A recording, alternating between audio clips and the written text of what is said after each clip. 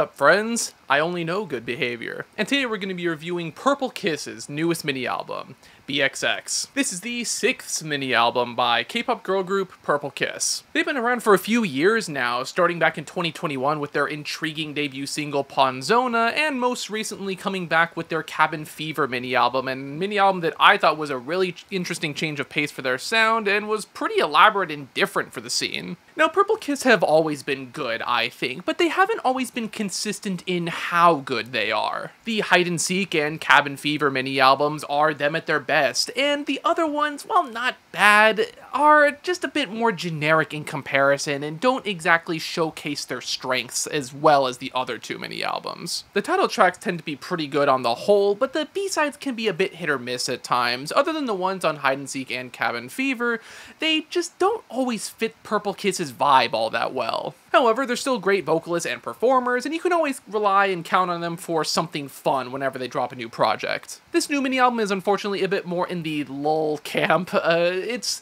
tends to be a little bit more in the lines of Mem Mem and Geeky Land, where like the title track tends to be pretty good. There's a few other good songs on here as well, but on the whole, the project just does not come together as strongly as some of their other mini-albums. It's still pretty fun, but compared to like their Sweet Juice and Zombie eras, it just doesn't impress as much. The intro, Crush, is actually pretty fun though, I have to say, having this very vibrant pop sound to it, while also having this sort of like quirky and off-kilter instrumental behind the scenes too. The sample and the fuzzy twist on the background vocals and synths are really fun and punchy. They have a really interesting sound to them that I think adds a lot of attitude to this track overall. It may be short, but it's a pretty slick opener, all things considered. Next up, we get to the title track, or the main single of the mini-album, BBB, and I have to say, this might be one of my favorite title tracks by Purple Kiss. It has sort of like a modern take on Y2K pop, alongside some like funk pop-driven instrumentals here and there as well,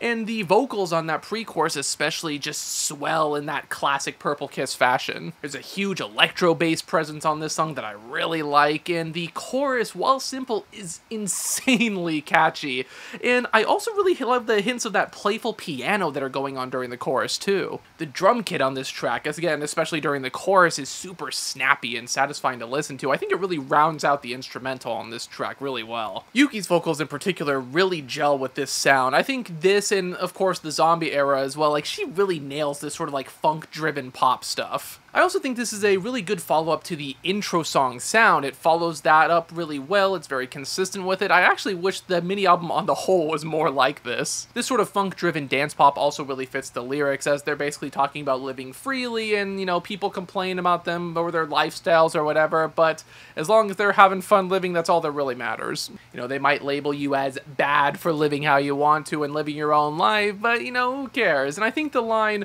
"the truth is you were born that way, can't change it," sums that up well. Bittersweet is definitely more in line with your more typical contemporary K-pop song, for better and for worse. It still has a drive to it, and the darker and more sultry groove during the chorus is pretty compelling. It does get a bit more generic as the chorus progresses, though, having some fairly standard synth-driven rhythms, and the progression on this track is just kind of the tried and true K-pop formula, which is a bit uninteresting compared to the stuff that they've done prior. I think the verses are pretty cool though, having a pretty bass-driven groove, while also being a bit sparse as well, adding a tinge of like emptiness or loneliness to the track. It almost has a sort of like after the club dancing on an empty dance floor vibe to it or something. I will say though that the bridge or drop on this track is also pretty generic. I just don't really think it was necessary. It doesn't really even fit the sound of the song overall all that much, and it's kind of predictable, to be honest. Toy Boy is definitely more in line with the current scene in K-pop and contemporary R&B, with the trap drums and the sort of fluttering synths in the background.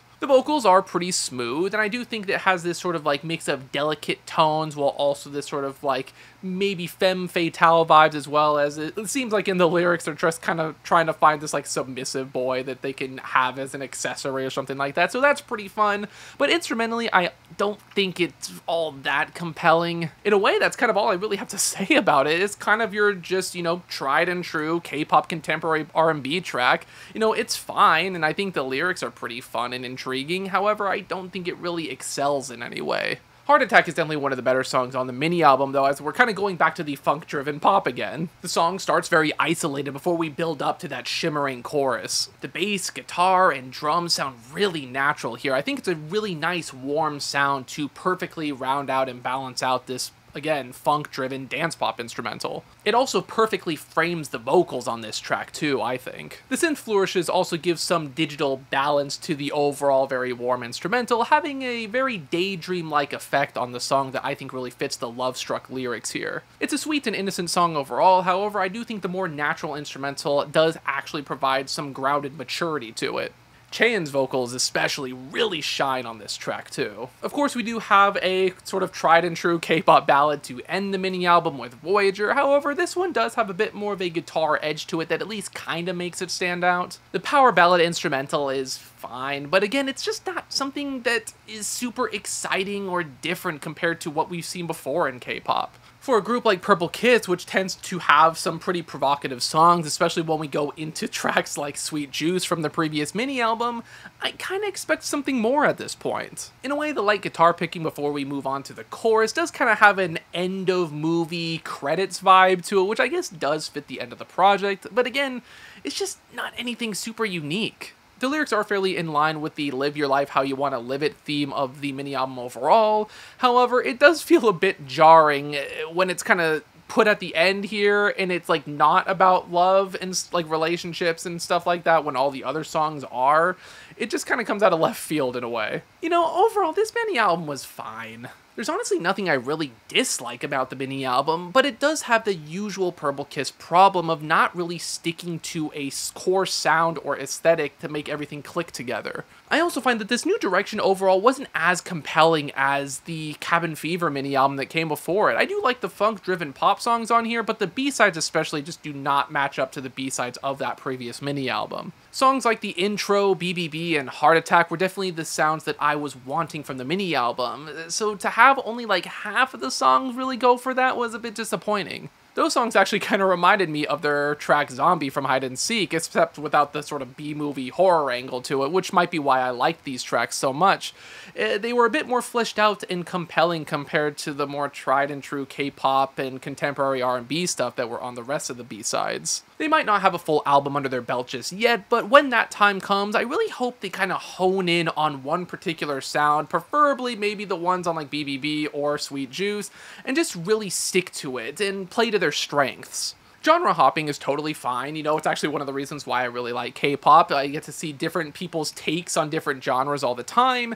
However, more often than not, a lot of the genre hops that Purple Kiss does, especially in their B-sides, don't always play to their strengths. Their title tracks are pretty consistently great, I think. However, their B-sides, while consistently good, are also consistently not much more than that. That may sound harsher than I'm intending it to, and I really do like the group, but I feel like they need to kind of rein it in a little bit more. But all that being said, I am feeling a decent 6 on this newest mini-album by Purple Kiss. Of course, we do still have to talk about album covers on this show, and this one's okay, you know, it does kind of have that sort of like party Y2K vibe a little bit, kind of more like the clubby electronic stuff and things like that.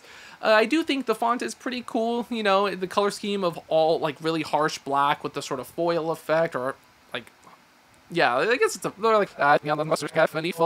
with the sort of shimmering whites, and then we have the blue sort of neon. I think it's pretty decent. Composition-wise, though, I just think it's maybe a little bit boring, but it's a decent enough fit for the project, I guess. But of course, those are just my thoughts on this newest mini-album by Purple Kiss. What did you guys think? Do you think this was kind of a good next step for their sound? Do you think this is something that maybe they should commit to more in the future?